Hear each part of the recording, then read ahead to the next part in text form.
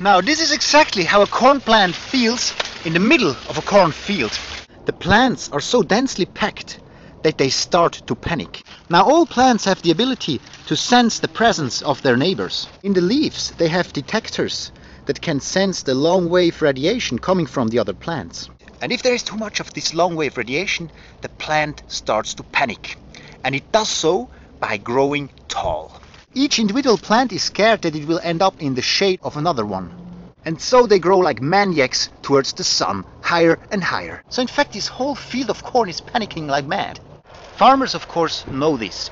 And that's why they keep the density of corn at exactly 11 plants per square meter. If they would plant them at even higher densities, the plants would grow so tall that they would be thrown over by the next storm.